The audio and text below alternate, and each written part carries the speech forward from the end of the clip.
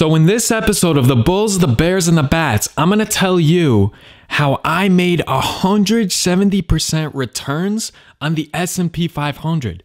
The S&P 500 is the 500 largest companies that trade on the US stock exchanges, and they're not really seen as a really sexy investment, even though over the decades, over the century, they've seen profits of like 10 to 12% every single year on average. I was able to make 170%. How was I able to do that? I did it with something called leveraged ETFs. Now, that sounds like a really loaded word and really complicated and intimidating if you're not sure what a leveraged ETF is. So let's break it down. What is an ETF? An ETF, in the example of the S&P 500, you can think of these 500 companies being individual companies, and if I wanted to invest, I would have to buy each and every one of those individual companies and then average them out across the board. Or I can buy an ETF, exchange traded fund, which is basically a bag filled with stocks, commodities. In the case of the S&P 500, the ETF is just going to be those big 500 companies in America. And that's cool. The fact that you can just invest in one financial instrument and get exposure to 500 individual stocks. Now, leverage just means that they're using financial derivatives or financial tricks to amplify and magnify the returns, the gains, or the losses of the S&P 500. Now, how do they do that? They do that with things like futures, option contracts, even debt. The important thing for you to realize is that they're magnifying the S&P 500. So for the purposes of this video, we're going to discuss three types of ETFs. We're going to talk about SPY, which is the SPY index, which basically covers the S&P 500 to a T. Then we're going to talk about SSO, which is so good at covering the S&P 500 but times 2, which means if the S&P 500 goes up 2%, SSO goes up 4% in a day. If the S&P 500 goes down 3%, SSO will go down 6% in a day. And then we're going to discuss something called SPXL, and that is the ticker for the leveraged ETF that's 3 times the S&P 500, which again means S&P 500 goes down 2%, SPXL is down 6%. If it goes up 3%, SPXL is up 9%. And what I really want to talk about is that all these experts, they always say leveraged ETFs are not a long-term investment. You're going to end up losing money. Never invest in leveraged ETFs like SSO or SPXL for the long term because there's something called volatility drag and decay, and we'll get all to that in this video, but I actually disagree with that, and I want this to be a little bit of like a learning discussion so that you guys can inform me because I understand it a little bit differently, and so I'm going to share that, I'm going to show some examples, and I'm going to show how I was able to make 170% returns using these leveraged ETFs for the long term. The way I see it, if you're sure that the S&P 500 is going to keep going up and the trajectory will be up or will be going down, it's absolutely fine to buy a leveraged ETF for the long term. Where you don't want to get stuck is if you see price action start doing a zigzag and going sideways. That's where a lot of your profits will get eaten up. And this is something that we'll cover in the video. But I disagree with the experts that just say leveraged ETFs should never be used for long term. It should be day trades or week trades, but never long term. I completely disagree with that. They make it seem like it's the New York City subway. Like leveraged ETF can only take you from point A to point B and very quickly. But if you stay around on the subway, something terrible is bound to happen to you. So if you're a seasoned trader, you might think that this next part is not for you because you understand all this stuff, but I'm telling you, I'm going to cover something that I think is a little bit new. So please do watch it through and then give me your thoughts in the comment section because I'm trying to learn alongside you. And then later, I'm going to cover not only how I made the 170% returns off the S&P 500 in a year, but I'm also going to cover why I went in and what was my thought process and strategy for investing in the S&P 500 when I did, and why I held through all this time. Okay, so I'm going to try my best here to get my points across in an easy to understand, seamless manner, so just bear with me. There's going to be some gems here. So first of all, if you want to follow along, you can go to google.com/finance and do the same thing alongside with me. So first we're going to look at the S&P 500 ETF that tracks the Standard & Poor's 500 index. So this would be the SPY index. And if you type in SPY, you'll see this chart here. Now I'm going to ask you to navigate to the 1 year mark so that we could look at what happened over the span of the last 365 days. And bear in mind, this number here is showing the percentage, whereas this number here is showing the actual dollar change. So as we could see here, the S&P 500 did really well. I mean, it's almost a linear line starting from a year ago. And so it gained 43.35%. Now, if we go ahead, we can compare that to one of these leveraged ETFs. So we're going to do the one that amplifies the S&P 500 by 2. And by doing that, we click compare to, and we can type in SSO, which promises to double the S&P 500. And again, remember, that's double the losses or double the winnings. So as you can see here, it does outperform the S&P 500, and it does seem like it's doing double the amount. And actually, if you look at the percentages down here, so as I move this, pay attention to these two percentages. So the S&P 500, it gained only 43.35% if you invested exactly a year ago, whereas SSO, the leveraged ETF, gained 102.29%. It over-delivered and gave you more than double your returns. Now let's see if we compare that to the leveraged ETF that promises 3 times the returns. And that would be SPXL. So if we click that, we can see all three. So the light blue is the SPXL, the blue is the percentage change in the S&P 500, and the orange yellow, that is going to be your 2 times leveraged ETF. And as you see here, they do a pretty good job. They are running the same exact pattern all the way up. However, the yellow and the blue is amplifying that change. So if we look at the end, and again, pay attention to these percentages, if I go all the way to the end, we will see that the S&P 3 times leveraged ETF actually returned 173.78%, which is much more than 3 times 43.35. So it over-delivered as well. And this is what I'm talking about when I say that these leveraged ETFs, they do very, very well when the trend is going in the same direction for a long period of time, whether it's going up or it's going down. Now, before we continue, I just want to show you something that's interesting. On this section here, so this is where the market dropped through the floor when we had the pandemic scare, you'll see that the 3 times leveraged S&P 500 actually lost almost 10% on your investment if you invested 5 years ago, whereas the other ones had a profit of 10% and 11% respectively. So they were close to one another. Why? That's because you lost all these gains. Look at how much gains you had with the double and triple, but when it went down, you lost even below what the actual S&P 500 is doing. This is important to note because you have to realize that you had extreme gains, 257%, 157%, as opposed to the regular 63.62% of the S&P 500.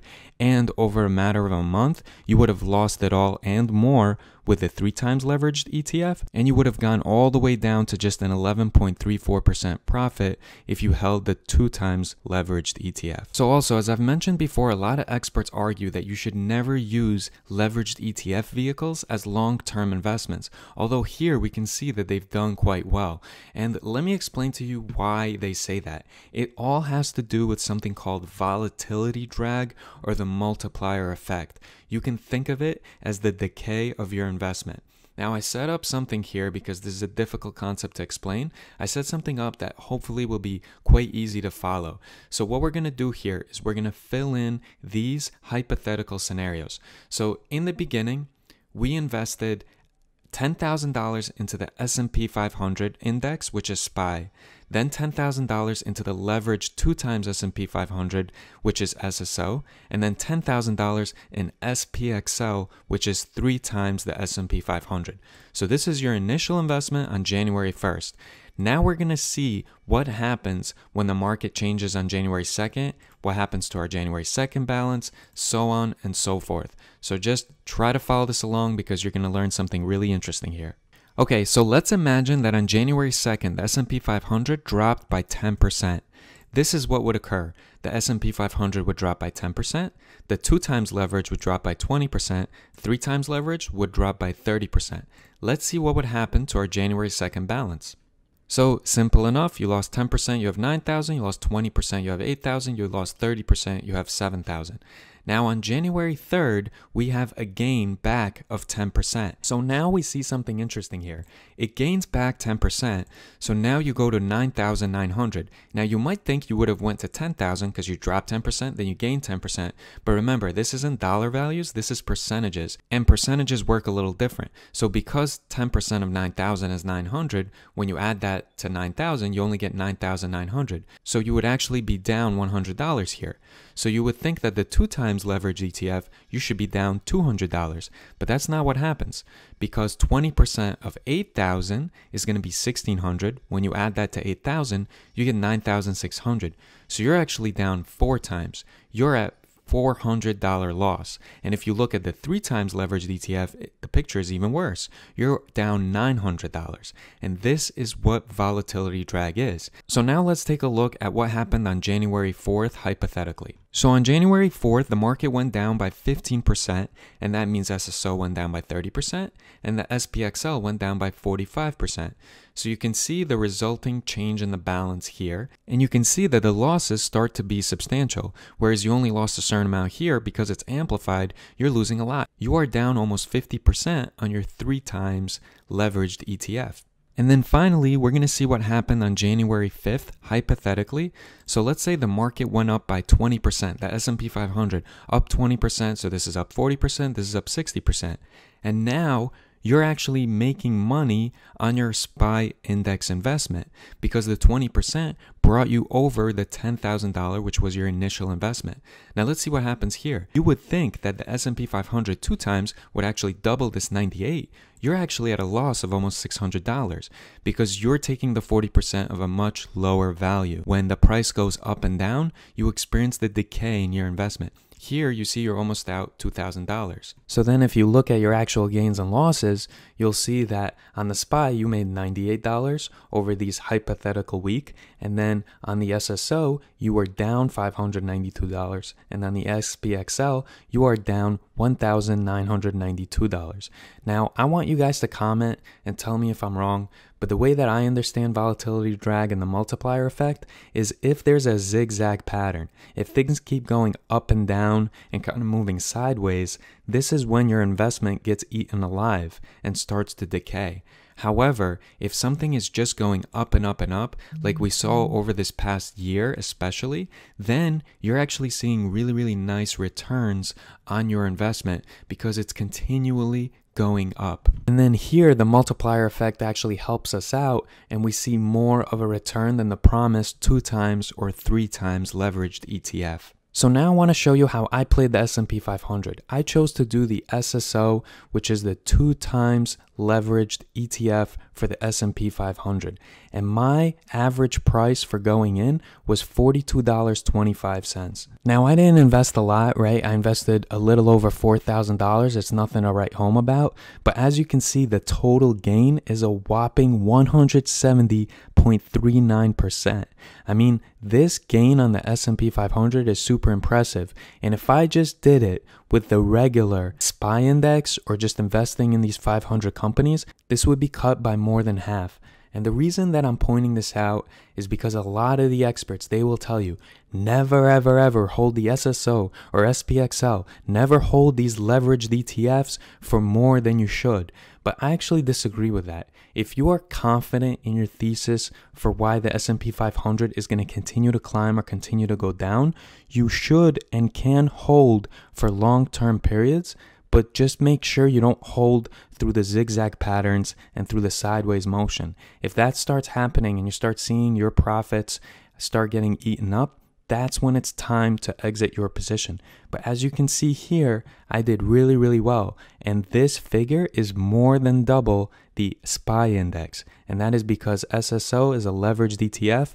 And because it was going just in one direction, it more than doubled the SPY index. And again, I want to point out that historically, the gain on the S&P 500 is something around 10 to 12.5%. And the fact that I was able to make 170.39% over the past year is amazing. Now, normally I would take it out at this point, but I'm just going to wait. I'm just going to keep holding, because if the S&P 500 continues to go on that same trajectory of like a linear upward motion, I'm just going to ride it.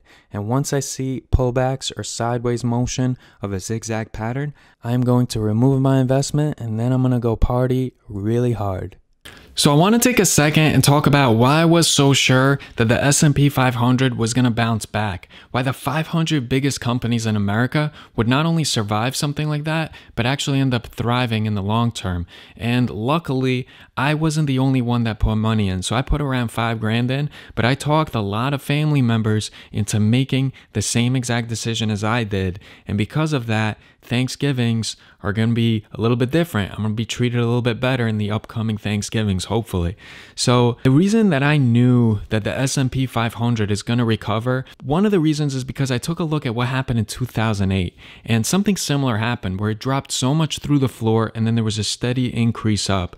The top 500 companies in America, they always swim out of these messes. If anything, the government helps them out. If anything, the government prints more money. But they're such behemoths and they do business all over the world. And a lot of them, I started looking at the individual companies and I started making a thesis for why they would do good during this time. Now, sure, some are going to take a hit, but not to the extent that the S&P 500 dropped. It was too ridiculous of a drop, and it made sense. Fear, uncertainty, doubt. Everyone panicked. There was tremendous amounts of emotional selling. And this is when I love to just calmly sit down, look at the history, then look at the price action, and then think to myself, let me make an objective thesis of what is going to happen in the near to long term. And then I make my short term and my long term investment decisions. And with this, I knew, yeah, this can drag out to be a long time. There could be many waves of it. It could be quite serious, but the world is going to go on. This is not just going to be an apocalypse where everything falls apart and that's it. All these companies go down, everyone's starving, we're just using silver coins and gold bullion and barter system, and fiat currency doesn't even matter. And if that is the case, then who cares if I lost money in the stock market, right? So I knew that if America's going to get through this, if the world is going to get through this, the S&P 500, it's going to end up being just fine. Now, honestly, the S&P 500 jumped back much faster than I anticipated it to. And I would have never held for this long. My whole goal and my whole strategy was I'm investing in SSO when March and February lows hit, and then I saw that the S&P 500 was starting to bounce off of those lows. And then I told myself, there's going to be a gradual increase. There's going to be some bumps, but I'm going to make sure there's no zigzag patterns so that I don't lose a bunch of my leveraged ETF. And I knew that if it's going to be gradual, I'm going to ride it. I'm going to be patient. And then when drops start to occur, that is when I will start exiting my position. Maybe all at once, maybe in 3 or 4 different moves. And the thing is the beautiful thing about the SSO that I invested in is that I would have had to invest more than $10,000 into the S&P 500 at the same exact time and then hold it all there in order to make this amount. But I did it with under $5,000, and I was able to do that because it's a leveraged ETF.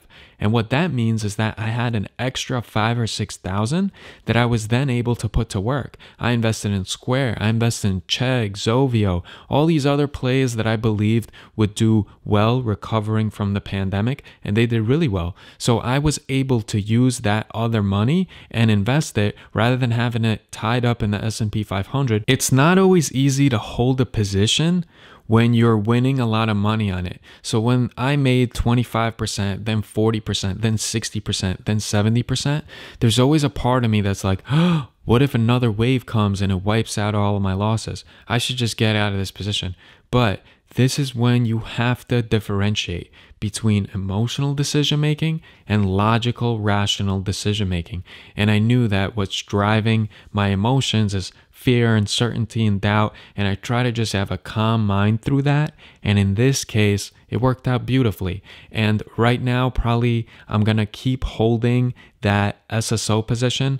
And maybe if I start to see that zigzag, once I start to see like something like a 2 to 5% drop of the S&P 500, I'll probably bail and I'll take out all my winnings, or I'll do it partially.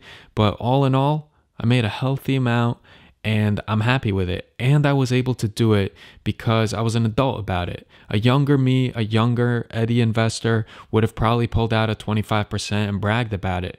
But I knew that I had a thesis and that I'm going to stick to my strategy, and then I'm not going to be afraid of my winnings. Sometimes we get scared of our winnings. I talk to other investors. It's a common thing. People always talk about being scared of losses, but when you win a lot, you start to get scared. First of all, you feel like, do I even deserve all this? And then you start to think, oh, it went up so much, it must be a fluke. It's all going to go down. But just maintain a level-headed approach to it, and be confident and have conviction in your strategies and learn from your strategies. If you're doing something and it doesn't work and you keep losing money, don't keep doing it. And also look into different strategies and keep digging into it. Because if I listened to all the people that said, you can never invest in leveraged ETFs for the long term, it's going to come back to bite you, you're going to lose all your money. There's so many articles like from the biggest, most reputable names that say you can lose all your money in leveraged ETFs for the long term. Never invest in a leveraged ETF vehicle for more than yada yada. I did all right. I made 170% return. With all of that being said, please do comment in the comment section and let me know your thoughts. Let's start a discussion. Do you agree with me that leveraged ETFs can be used in the long term if it's just heading towards a gradual trajectory with not a lot of ups and downs? What are your thoughts on the way that I presented it? What has your experience been with leveraged ETFs? I want to learn from you guys. Hopefully you learned something or got some food for thought, even though this isn't financial advice. But I hope you guys enjoyed the video, and I hope you stay tuned for the next one. This was this week's episode of the Bulls, the Bears, and the Bats. See you next week.